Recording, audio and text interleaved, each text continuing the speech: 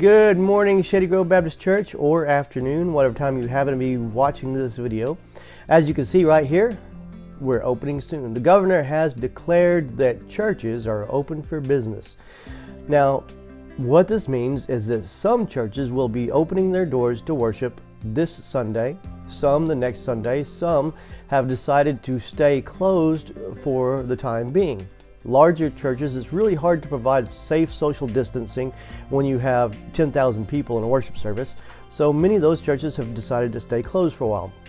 Shady Grove Baptist Church, however, has a rather large auditorium, and we will be able to provide safe social distancing and still meet for worship. So, Sunday, May 10th, we are back in business. This is Mother's Day. Traditionally, this is a large Sunday for us, and even if it is a larger than normal Sunday, we will still be able to provide social distancing and meet all the governor's criteria for churches, but really, there are no criteria for churches. I've read the material, and we're safe to meet, but we will provide social distancing Sunday, May 10th. Now, a few things will change, and this is temporary, we hope. So please pay attention so you'll know what the changes are. Number one, we're going to have a combined Bible study. All the adult classes will meet together in the worship center from 10 to 10:45 a.m.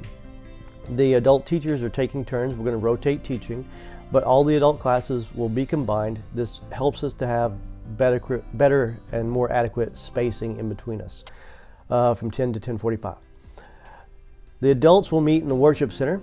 Youth will meet upstairs. They're still going to be spaced out, and the children, all the classes will be combined in the children's worship area upstairs. We're going to set up tables and chairs and have them spaced and have the kids sit in ways that they are practicing that safe social distancing. So, worship service Sunday, May 10th, and going forward until we feel it's safe to do otherwise, will be 10 to 10:45 and the combined classes.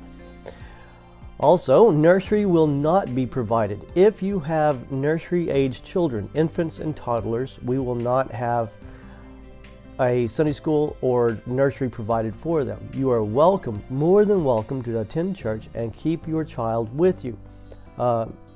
We welcome that. If you want to bring your kid, your toddler, your infant, bring them and keep them with you. Also,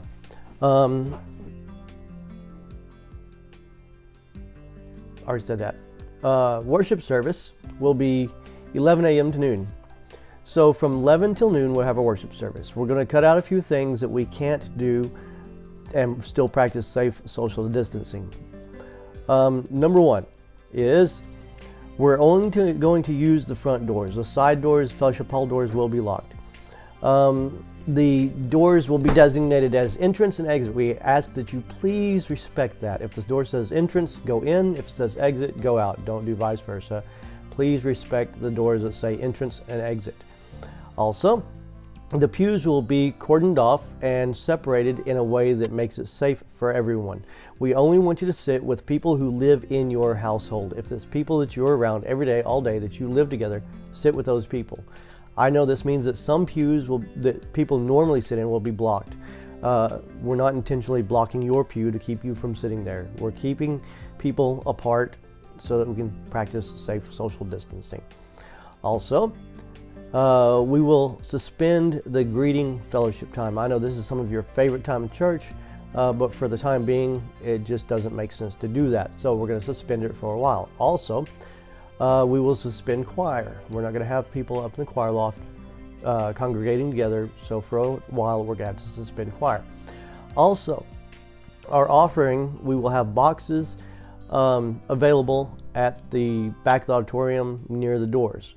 So if you want to give your offering in person, you can. You can still give online, you can still mail, but we're going to have offering boxes, and plates will not be passed. Sanitizing. The church will be properly cleaned and sanitized each week in between services. So that shouldn't be an issue. Also, I want to make sure you understand this. Everyone has their ideas and thoughts on this epidemic and what is appropriate and what is not appropriate, what is adequate and what is not. We respect everyone's opinion. We're going to respect one another, and we're going to love one another. Our opinions, our beliefs. This is very important because we all have different ideas, what's right, what's wrong. Right now it just seems with this, there is no right or wrong. But understand this, we are a family, and sometimes families disagree, and that's okay. We're going to still love each other, and we're going to respect each other. Our worship services will continue to be online.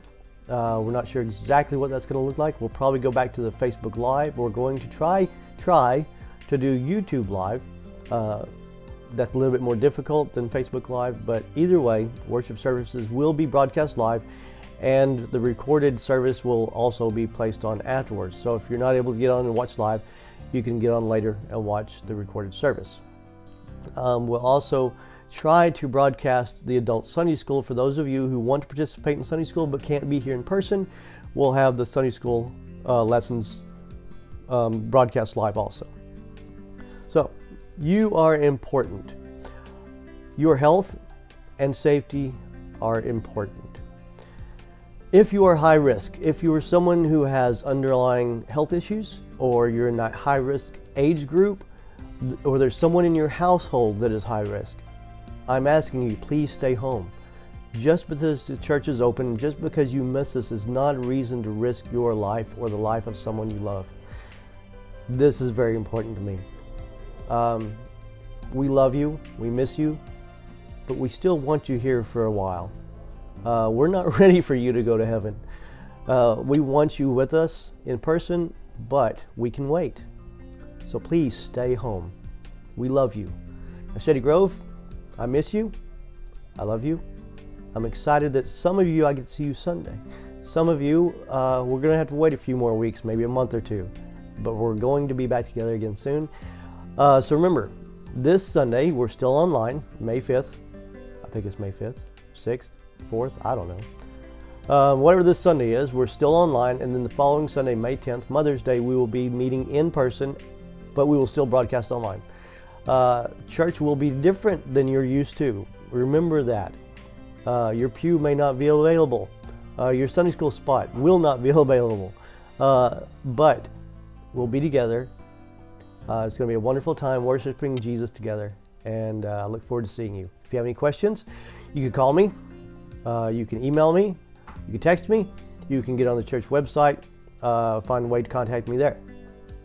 Again, have a wonderful week, and we will see you in person May 10th. Have a great day.